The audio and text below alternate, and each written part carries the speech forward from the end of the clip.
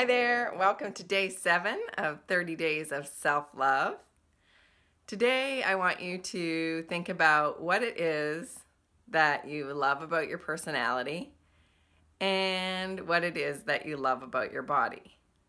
These are two areas that we often criticize about ourselves instead of loving ourselves. I mean, our body is pretty amazing.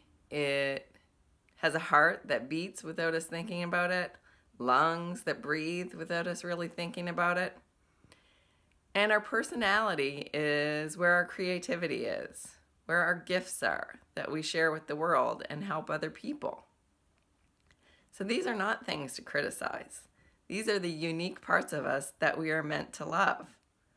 It's not arrogant, it's not boastful, it's just self-love. So today, spend some time thinking about those things and celebrating who you are. And I'll talk to you tomorrow.